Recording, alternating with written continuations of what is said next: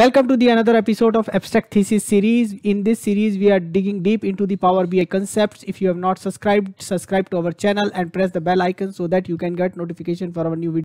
Hello and welcome to another video on Abstract Thesis series. And in today's video, we are going to discuss the newly released function Network Days in July 2022 release. So let's look at what this network days function is. So networks days function is basically used to give you a days difference between 2 days by only considering the work days. So you have a weekend, you can have holidays, so they will get excluded in such a calculation. Okay, so let's go ahead and look at it, what all parameters this function can take. So I'm looking at the Microsoft documentation of network days, and in this network days you can give 4 parameters: start date, end date, which are compulsory, and weekend and holidays are not compulsory.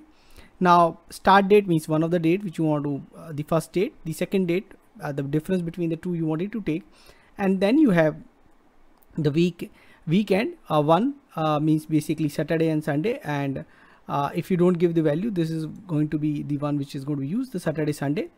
Then and then 2 means Sunday and Monday, 3 means Monday and Tuesday. These are basically the holidays. So you may use Sunday and Monday, you may like to use Friday Saturday, or Thursday Friday, or maybe let's say Sunday only, Monday only, Tuesday only, or Friday or Saturday only. These kind of holidays options are available here, and you can use this. Holiday is something where you can use a calendar, or you can give a date. Basically you need table of dates which you can provide and which can also be considered in calculating the holidays. So these are the remarks and these are the examples here, and then there is one example which has been given here. How can you calculate the number of work days? Okay, so now let's go to Power BI and try that out. Before that, what I've done is from internet I downloaded this US holidays list so that I can use that as a table. And I also created one data where I have the date 1 and date 2, which is basically like start date and end date, what has been mentioned there in the documentation. So let's go ahead and try to build this network days now. So I am on the Power BI on a new file, and I will click on Excel workbook, and in Excel workbook I need my data of network days data. So I go to the network days and I click on OK. And I take date and I take holidays and I say load data. I don't need any transformation, so let the data get loaded. Now what I'm going to do here is, once this get loaded, I'm going to create certain columns into the dates table and try to get the difference. So first thing we would like to know, basically, what is the difference between these two dates, isn't it? What's the difference between these two dates? So let me create a new column here and let me know what is the difference actually in days. Okay, so we can use date diff function for that, and in the date diff we can say again it take the start date and then the second date, which is date 2, and then in days, and typically it's going to include only one, so you usually do a +1 if required in these such cases. So you can see 30, if you require 31, you need to do a +1 here. So now this is the diff, but that's what we don't want. We want the difference between these 2 days is only in terms of the network days. Now let me tell you the older technique first. So the older technique, the traditional way to do, what was the traditional way to do that? So traditional way was basically, so network day, traditional way what we used to do is, we used to create a calendar first of all between these two dates, date 1 and date 2, and then what we used to do is, on top of this calendar we used to put a filter. What filter we use? We used to say what is my week day, basically weekday, and using the date, because the calendar has given us the date. So what calendar is giving? Calendar going to give us the series of dates between these two dates. So, and that column will be known as date. That's what is going to give. And I use 2 means in case 2 Monday is 1, and I actually get Saturday and Sunday, which is basically 6 and 7. So I can say strictly less than 6. and then the filter has been done. So in every row I'm getting a table which is basically now only containing the weekdays, and then I can simply do a count rows of that. So this is the traditional method which we were using so far to get that. Now same can be used in major. Here you can have actually, instead of dates, you can have major, or I can do this inside a sum x, min x, max x, or average x, this complete calculation for the table, and that's how I can manage that. So I got certain days. Now let's use our network day function, the newly released DAX function, and try that out.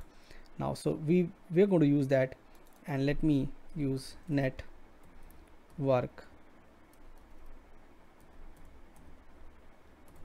days, and then I'm going to use the network days function date 1 comma date 2. Right now let me use only these two parameters, and if required we'll give 1. So you can see we are getting the same numbers here, and then we can use the parameter as 1 to forcefully tell that this is Saturday and Sunday. Now if I give the parameters 2, the numbers might change for few of them, and you can see the number is changing here and here and these rows. So now we don't need that, so we go and make it as 1. Now so we have used the first 3 parameters. Now we would like to experiment. We would like to have a date as a holiday, and let's see, in this January month we have one holiday. That was 17th of January, Martin Luther Day was there.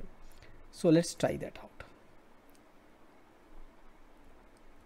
So I will call it as a 1, and then the third parameter, it required a table, and in the angular bracket we can create a table, and then we can give date, and we can say 2022 because this is for 2022, and 01 is the month, and 17th is the date when we had the holiday, and we close the date, we close the angular bracket, so we got a table of dates, and then we say network days like this. So now we got 20 days. Only January we added holiday, rest of the places are going to match the same number. Now how do I take in the older traditional method? So let me copy this traditional formula. In the traditional formula, how can we do that? So in the traditional formula I copied it and I say 1, and here we are going to say and date. I'm going to make it not in. So first of all I'm saying date in because I'm going to give a table now here, which is basically date 2022 1 17th, date close, angular bracket close. Now this is in. I don't want this in. I want not in. So here also I'm getting now 20. So I am able to consider the holiday in the traditional one also. Now, but we have done this, all this hard work of finding out the holidays and bringing it in here. Fine. So so how do we use that now? So to do that, what we are going to do is we are going to create one more. So let's take this network day here, and now what we are going to do is we are going to create one more column. Now in this column, instead of giving this date, we are going to give all or distinct, because I have more than one column and I already tried out. If you give that complete table, it's not going to take it. So I'm going to give holiday dates. I'm using distinct. You can try out with all also. Okay, so it's already there. We will make it 2. So these are the number, and if I use all, same numbers. Now you will see a little bit of difference other than the first month, because of there was no holidays in the other months which we have considered. So this one is considering those. So we will have lesser numbers in network days 2 compared to network days 1. Okay, 23, so 22, 12 is 12, 29 is 28. So there might not be any holidays in the March in those particular dates. Now, so definitely traditional method also we want to revise and see, can we give a table out there? We create a new column, and we go ahead and instead of in date, we also going to say here is either distinct or all holiday date. We're going to close that, and let's see, does it give the same results? Again, we have to rename this. So now we got our network days traditional method too, and you will see these numbers are also matching here. Now this we get.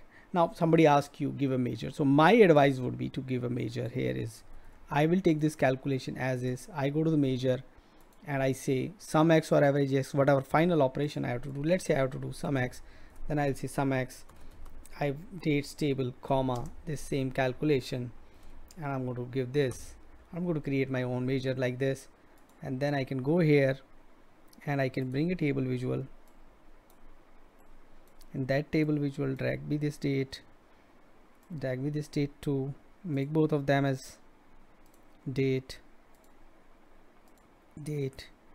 and then I can drag my measure.